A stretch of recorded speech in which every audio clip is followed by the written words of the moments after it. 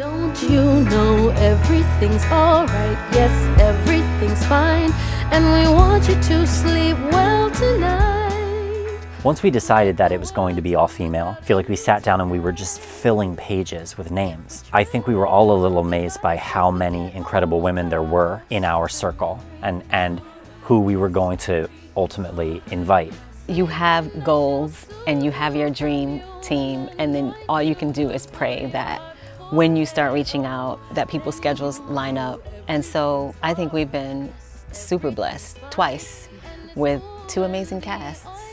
We had an embarrassment of riches in terms of how many amazing women we had in mind. And when I started asking these women to be involved, it was even more humbling by how many of them said yes.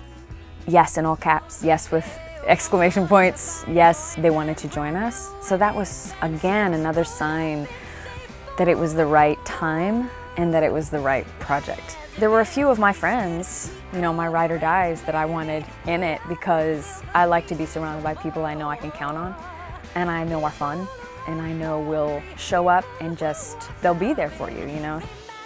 I was nervous about being in the recording studio. I've only been a few other times before. Nothing was as much on the line as I felt this was. We went from 12 performers to 18, and it was so easy. It was joyous. It felt like we were snowed in. It felt like we slept over. We just recorded for hours, and everybody was so sweet and unbelievably supportive of each other. We had a cast full of leading women. Every single person in our cast could play any number of those principal roles. That's how lucky we were. It's not just a bunch of girls got together and sang this. These are the best of Broadway. Incredible singers and incredible interpreters of music.